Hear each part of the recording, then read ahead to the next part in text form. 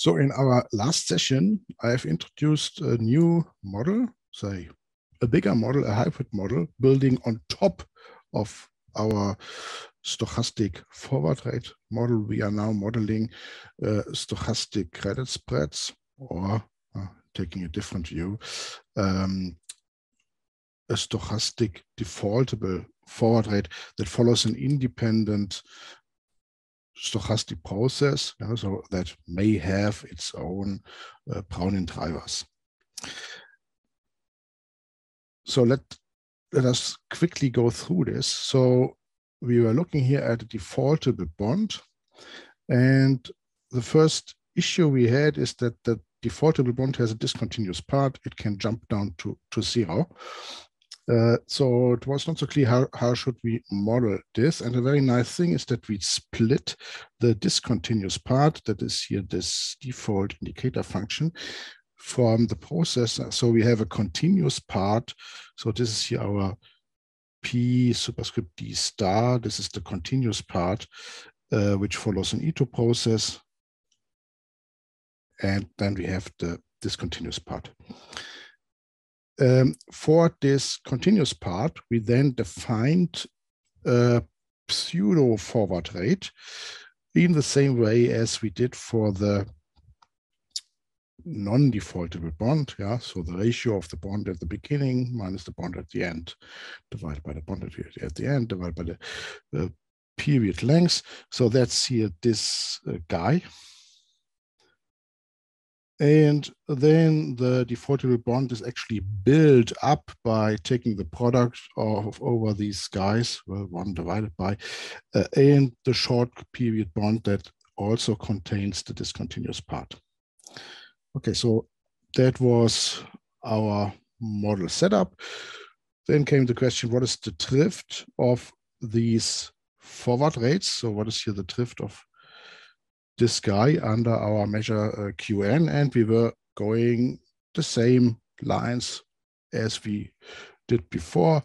So we were looking at products divided by the numeraire that should be martingales under our measure. So the defaultable bond divided by the numeraire is a martingale, and you see again here the splitting continuous part, discontinuous part when we applied that.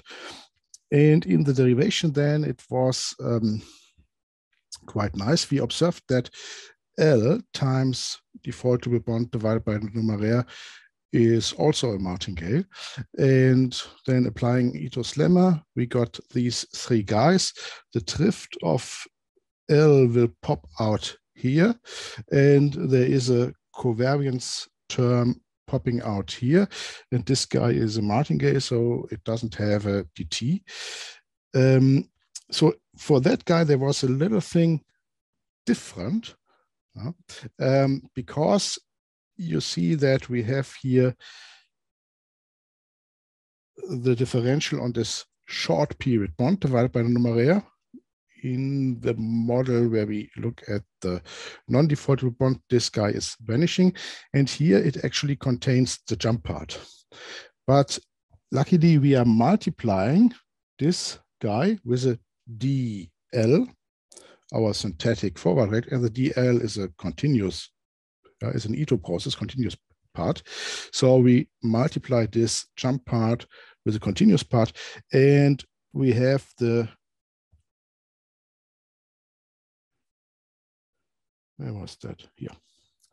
And we have the fact that for an Ito process X and a jump process J, dx dj is 0. Such that in this derivation, we could derive the drift, and suddenly the drift looks like as we had just the model with the continuous part. There is, however, at some point popping out a drift term related to the dj, because if we go back, that's a bit subtle.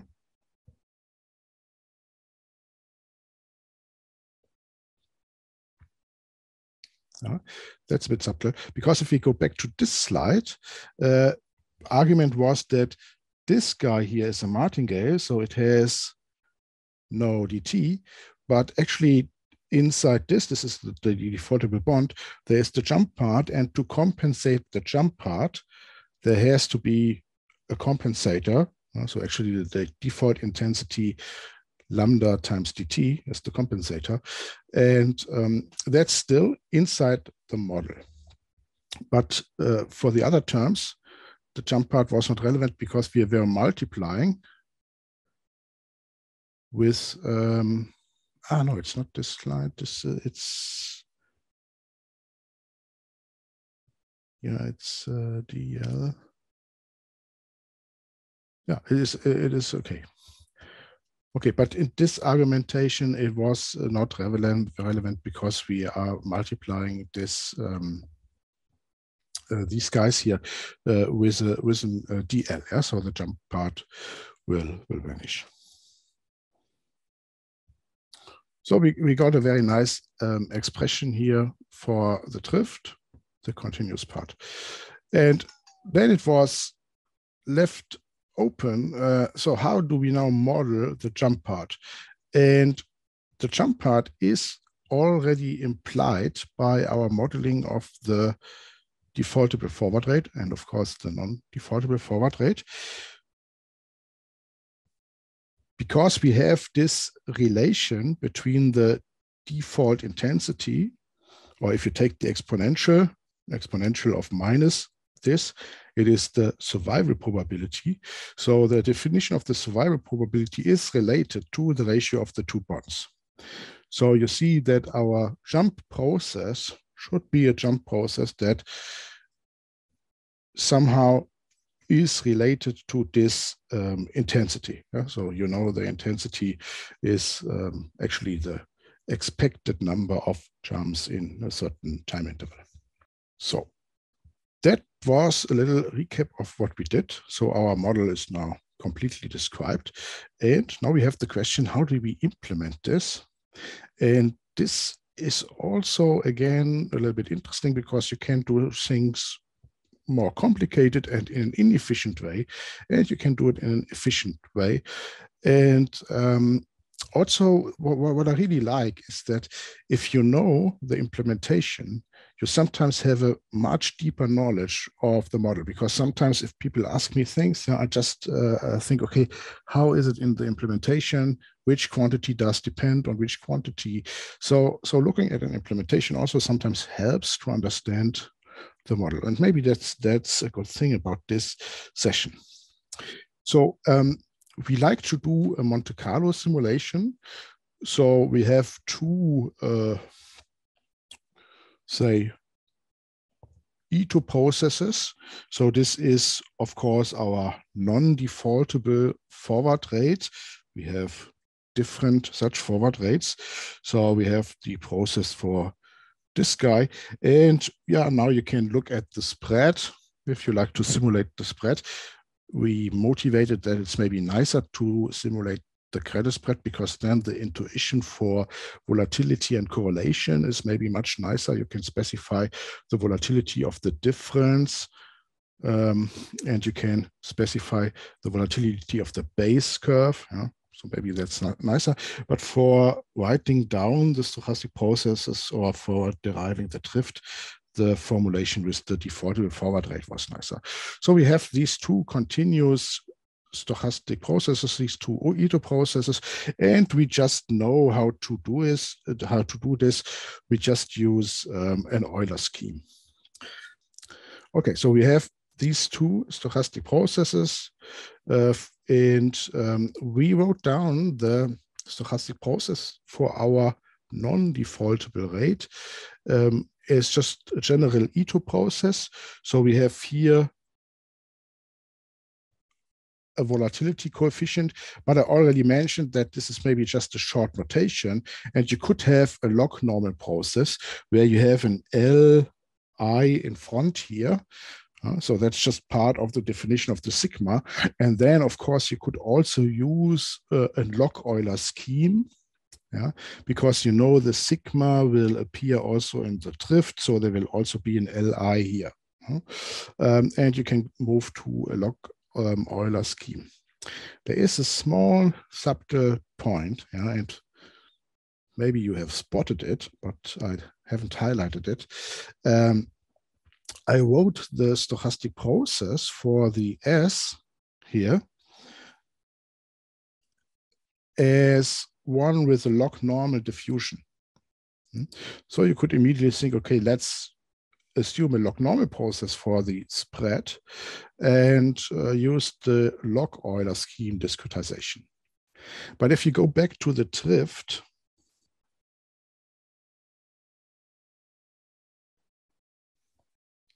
we have derived the drift for the defaultable forward rate, and then we can calculate the drift for the spread by taking the difference of the drift of the defaultable forward rate minus the mu. And you see there are 4 terms in the covariance of the spread, or the covariance between the parts, interspread, interforward rate, and the 2 cost terms. And then you have minus the covariance term related to the forward rate. So you get only 3 guys, but the minus is not exactly canceling the last part. So there's something left over. So that was the little bit ugly looking formula for the spread. And while it is the case that if you have a log normal diffusion, so you have an L sigma dW, there will be an L in front of the drift, because you always have the term sigma I, sigma j, rho ij in the diffusion term. If you do this splitting, it is not guaranteed that you have in the drift of mu I always an Si. So there is the Si here, there's the Si here, but here there's only the Sj, and also here we have an Sj. So I cannot move the Si in front. So it's not clear if the drift has also the form Si times something. And the reason is also obvious. If you go to a log normal Li, and you would like to have a log normal LD, the sum of 2 log normals is maybe not log normal. Okay, so it's not so clear how this thing looks like. And that's a subtle point. And for that reason, I'm a bit cautious here, and I write it in this form. So you have to check your model assumptions a bit. But apart from this, I mean, you can just use an Euler scheme with a fine time stepping, and maybe that's even not an issue if you just model it in a non-log Euler scheme. And apart from that, it's clear how to do the Monte Carlo simulation of these guys. So we will model our non-defaultable forward rate and our spread in a Monte Carlo simulation. So maybe if you'd like to draw a picture, you have here the evolution of time. And now I have a spread curve and a forward rate curve. So I just draw maybe one value. So here I have the evolution of the forward rate. Okay, and that's the forward rate. And somewhere down there, I have maybe the evolution of the spread, because now the spread is the stuff that comes on top. Okay, you could also model the defaultable forward rate. So maybe the defaultable forward rate is then the sum of the 2. So you have the guys lying around here. So you can also model now the defaultable forward rate, which is the sum of the 2, which is now maybe here, lying around here. So that's L superscript D and S, and we just do a Monte Carlo simulation, and we can calculate the defaultable bond, the non-defaultable bond, and so on. So that's clear how we do it. So now we have the indicator process, the jump part. And how do we do this? Okay, so if we have our time discretization, say our simulation time discretization, we can now write the default indicator process. So this is here our J. So it jumps to 1 at the default time. So 1 minus this guy jumps to 0 after default or at default. And if I have this time discretization, so let me draw the time discretization. I can just look at the default probability or the survival probability in one of our time intervals. So I have the default indicator function for this time interval. So is tau is my default time. So here maybe I have default. This is tau of omega. Yeah. Is this lying in this interval? Yeah, and the indicator for the whole period up to Ti, so Ti is now here the endpoint, is of course just the product of the default indicators. Well, this is 1 minus is jumping to 0. It's just the product of 1 minus default indicator of that interval. So I can decompose the default indicator into these small indicators for each interval. And then I know that the probability distribution of this default indicator is that we have survival. So wait, is this the other way around? Let me shortly think.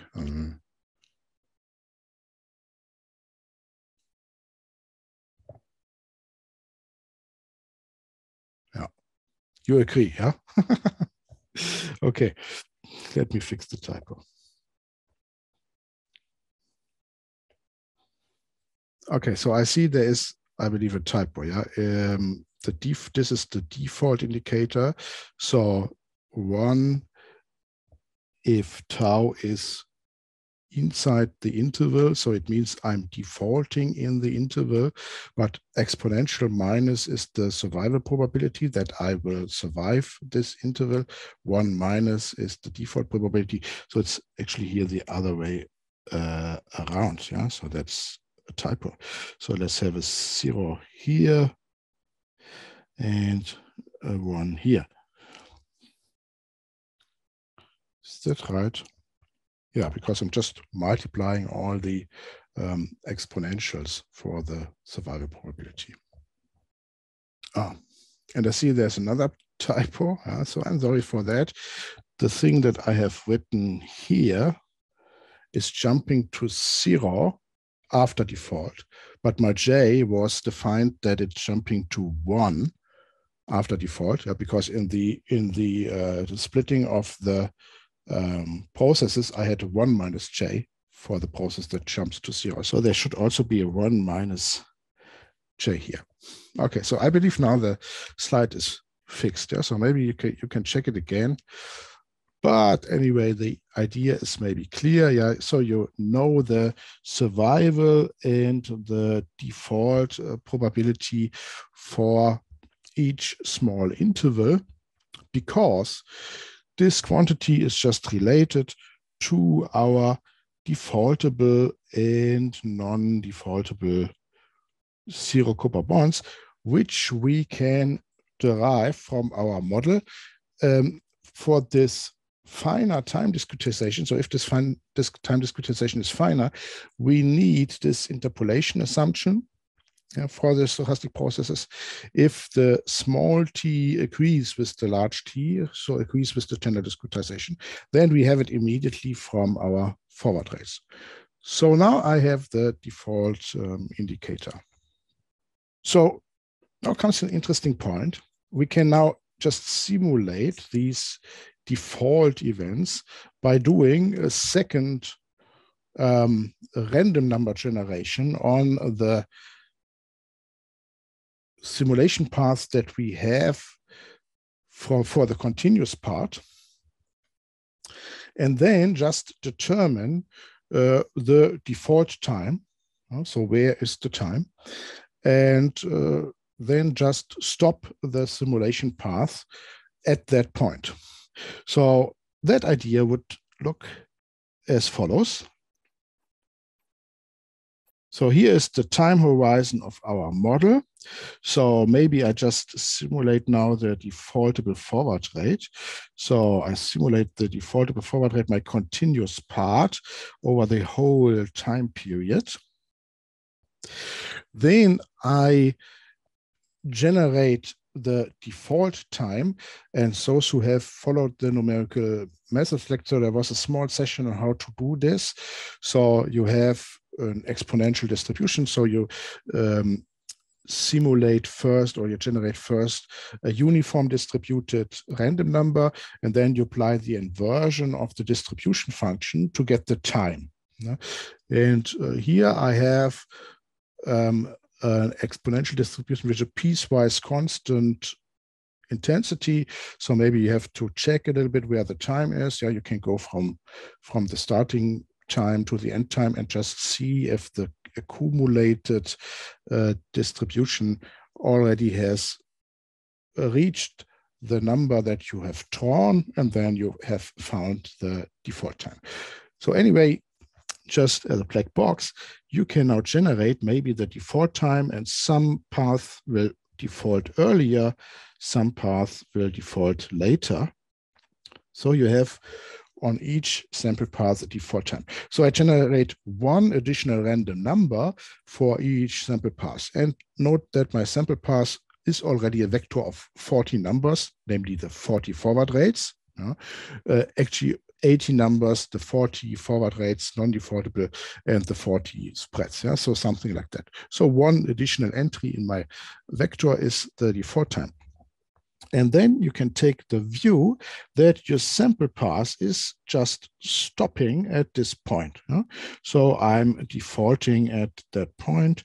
So now the picture maybe looks like that we are just simulating to this end here. And the remaining part is, well, not existing in my model.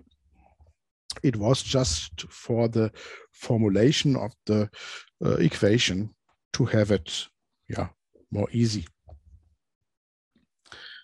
Okay, so that's the idea. So if this here is the path omega, then this here is the tau of omega. Yeah? So this is the tau of omega. However, this is very inefficient, and it's possible to do this much more efficient. And to see this, let's have a look how we would now value a financial product that has an association to default. Yeah, so that is either has a defaultable payoff or has some special condition on default. So of course you can just value this financial product with this information. You know, you have all the information here. So let's consider maybe a special case. So I have some payoff. So this is paid here a defaultable quantity. So payment is in time ti plus 1.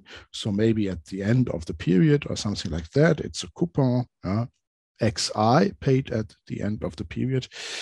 And my guy consists of 3 parts.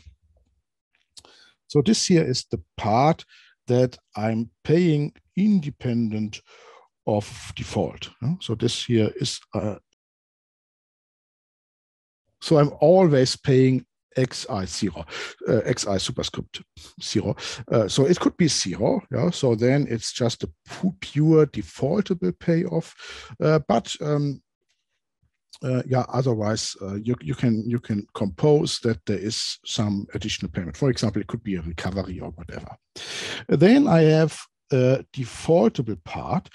So I'm paying xi superscript d, but only if I have survived. And now you could say it's the fixing, or it's the payment time. Yeah, let's take here the payment time. So this is paid if I survive. So this is the defaultable. This is a defaultable payoff. So I paid that only if I have survived until the end of the period. And you can also add a third guy, so that something that is paid if you have default inside the period. Yeah?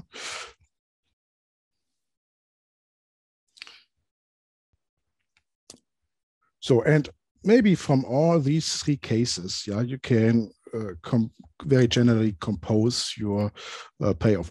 Of course, this thing here is only depending on the information if default has happened in the period, before the period, or after the period. Yeah, you can combine all the three things. You do not know. It does not know. It does not depend exactly on the time within the period. That can be also discussed. Yeah, but often these conditions are just evaluated at specific dates. So how would we now value this financial product? So we have everything at hand. We have our numeraire. So we would divide the payment by the numeraire. So just take the VD at TI plus 1 divided by the numeraire at payment time. And then we need to take the expectation of this object, well, conditional 2. Okay, and now comes already a thing that has to be done a little bit more precise, yeah, from the mathematical point of view. What is your filtration? So maybe I have here a filtration H. So now I take conditional 2 times 0. So let's take H T0.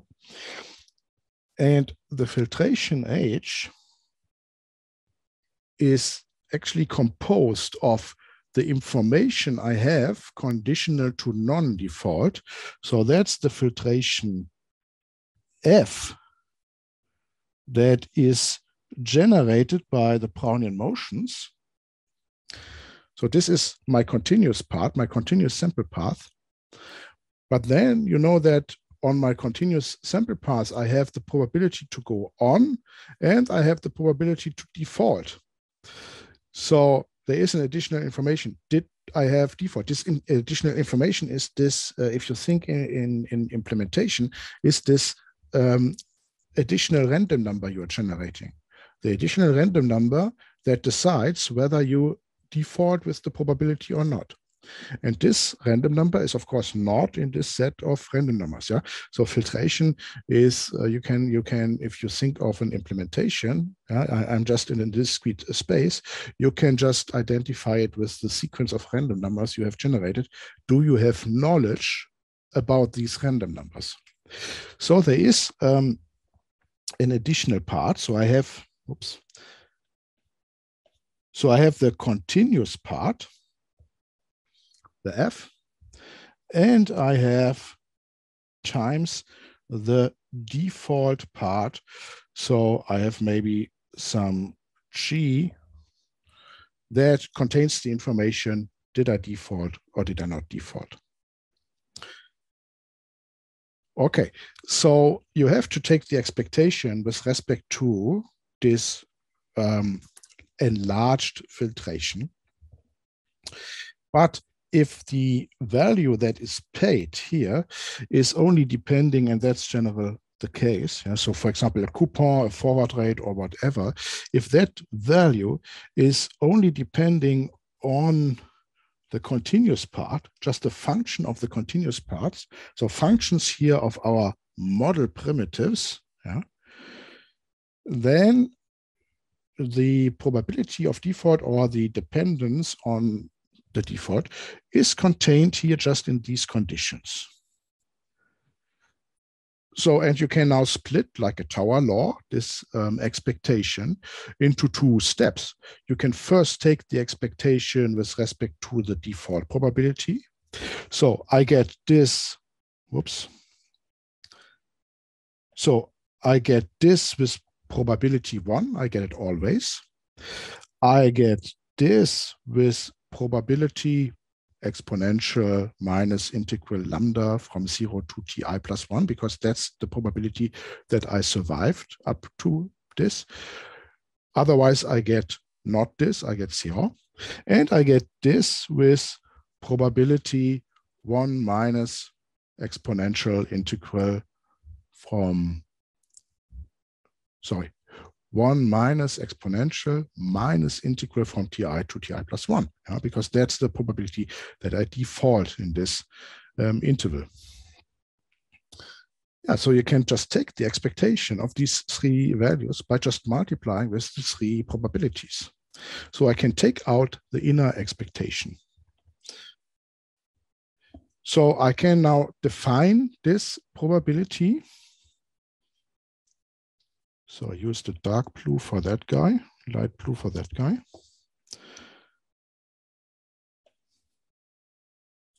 So this is the probability that I will default in the interval, given that I have survived up to ti.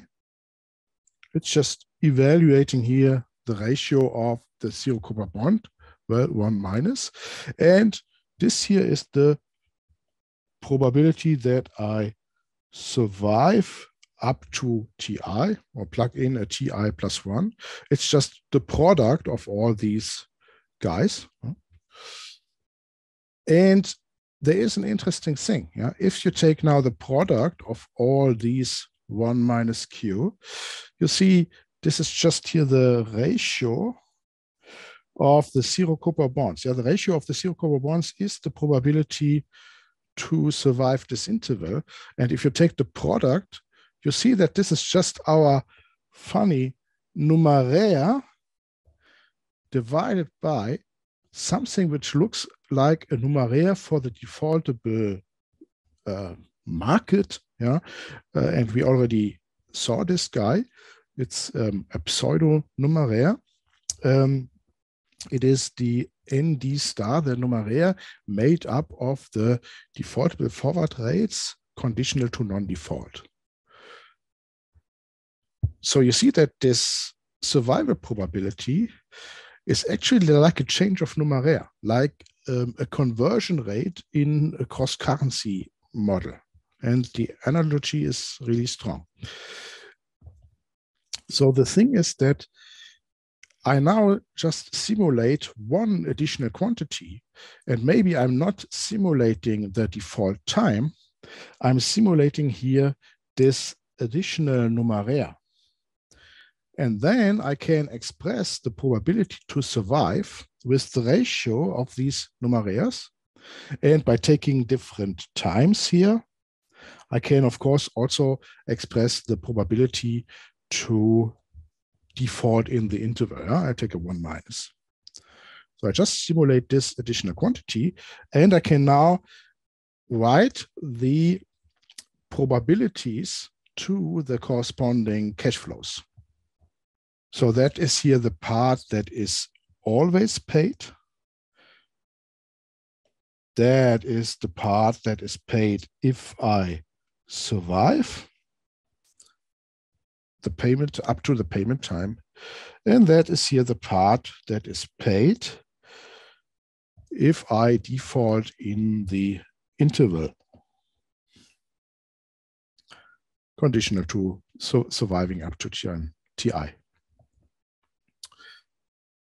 So what I do is now I replace my payoff with this payoff, which means that I'm actually already doing one step in the evaluation. I'm performing the inner expectation with respect to the default information. And then I have a non-defaultable payoff. So in expectation, I pay this non-defaultable. And you can do that if your payment doesn't depend on the tau. Yeah, so it's just the if it is paid. I divide here everything by n of ti plus 1 because this stuff, this expected stuff is then paid in ti plus 1. But now if you plug in the definition of the survival probability, so here of that guy that is related to the ND star numeraire, you see that here this numeraire is cancelled and replaced with the defaultable numeraire. And this looks now a bit nice because you see that you pay this here relative to the non-defaultable numeraire, and you pay the defaultable part relative to the defaultable numeraire. And if you have this other special payment, that you have a special payment in the period depending on default, well, then it would look like that. And you can, again, combine the stuff a little bit. So you see that you have here a non-defaultable part, and I have now a defaultable part that depends a little bit on the numeraires, defaultable numeraire at the beginning of the period and at the end of the period. And all you need is this additional defaultable numeraire. So now what I do is that in the evaluation of the financial product, I replace this payoff function where I would multiply the indicator. So going back to this picture, where I would have these red dots, and suddenly I multiply always with a 1, and then bam, I multiply with a 0. I replace this indicator with the probabilities. So I take the expectations. And this is really far more efficient, because what we are now doing is the following. If we like to draw the picture again, so here's simulation time, here's maybe the time horizon of the model, then we have the sample path, say, of our defaultable and also now included in this non-defaultable forward rates. And then I walk on this sample path and I consider, okay, what is happening? What do I get if I continue? Or what do I get if I default? So now I do this consideration on every time step. So I can do it again at the next time step. So what do I get if I survive? And what do I get if I default? And I do it in the next time step again. So you have all the evaluation points up to the time horizon, and you can, in each point, consider the expectation. You take the expectation on the default event branch. So here on our part G. So that means that instead of just considering a single point where default could happen, you are just now considering n possible default points by taking the corresponding probabilities. Yeah? So instead of simulating 1 million paths, I'm to some extent simulating 40 million simulation paths, if I have 40 time steps, because I'm simulating for each simulation path in F, I'm simulating all the possibilities in G, because it's really easy to evaluate what is happening in G. Yeah? So either you continue or you don't continue.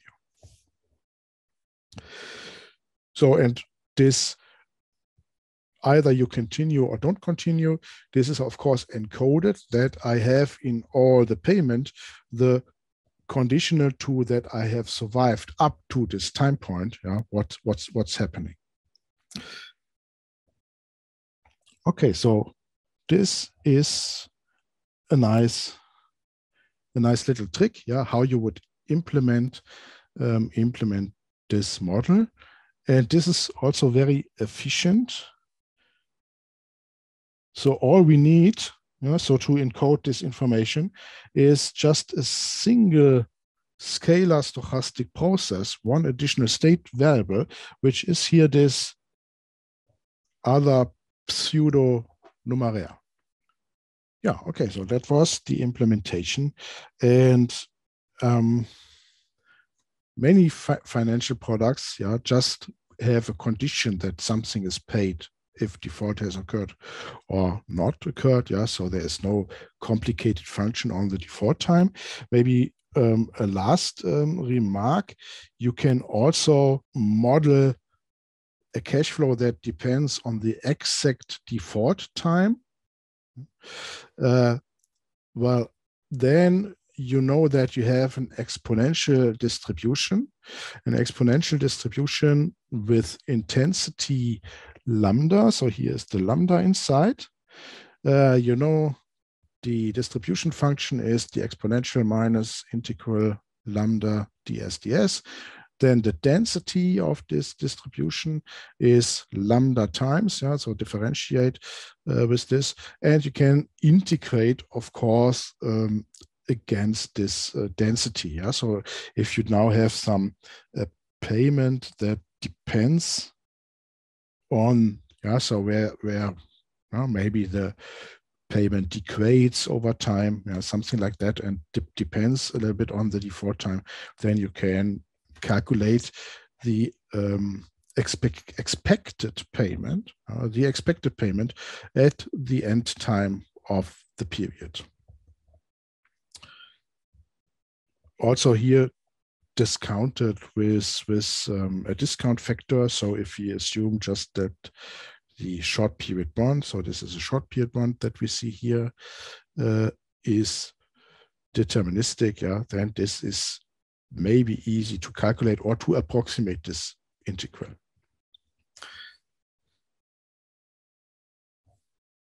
Going back to the previous idea, so again, you see that there is a strong analogy to a cross-currency model. So the analogy to the cross-currency model is really strong here too. We already had this analogy with the trick where we replaced our numeraire by some adjusted numeraire. And now you see that we also have this adjusted numeraire here, but now the adjusted numeraire is made out of stochastic forward rates. So it's really very similar to what we already did for our model, where we have an implementation where I check, is there a discount curve set? Should I move to a different discounting curve and then adjust the numeraire? And here I just can replace my numeraire with this defaultable numeraire.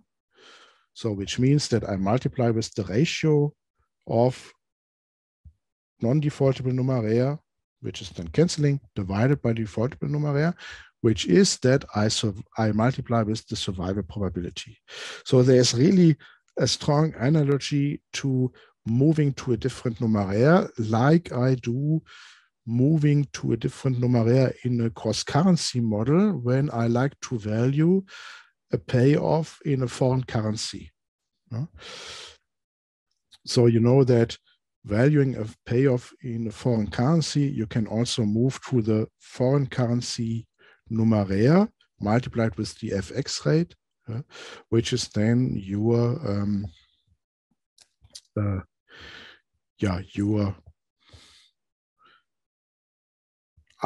numeraire using the foreign forward rates.